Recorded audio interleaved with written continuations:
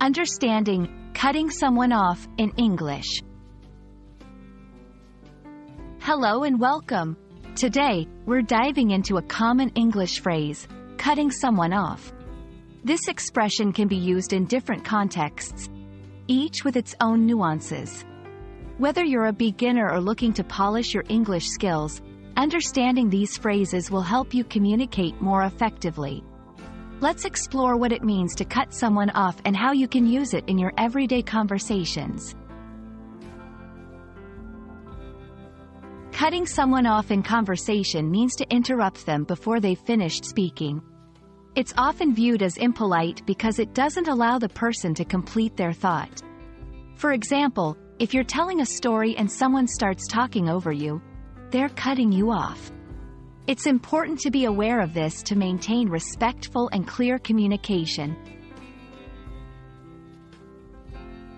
Another common use of cutting someone off is in the context of driving. Here, it means to pull in front of another car suddenly and without much space. This action can be dangerous, causing the other driver to brake suddenly or swerve to avoid a collision. It's a term frequently used in traffic reports and discussions about road safety. Cutting someone off can also refer to ending a relationship or stopping communication with someone. This might happen after a disagreement, or when one person decides it's healthier to no longer be in contact with the other. It signifies a clear and often abrupt end to interaction, whether it's personal, professional, or social. In a more specific context, cutting someone off financially means to stop providing them with money.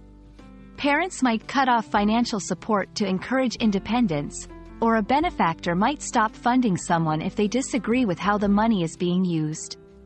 It's a decisive action that has significant implications for the relationship. Understanding the phrase, cutting someone off, and its various uses can greatly enhance your ability to express yourself clearly in English. Whether it's navigating social interactions, discussing driving behavior, or talking about relationships and finances, knowing this phrase can help you articulate your thoughts more precisely. We hope this video has shed light on the nuances of this common expression. Thank you for watching, and we look forward to bringing you more insightful content.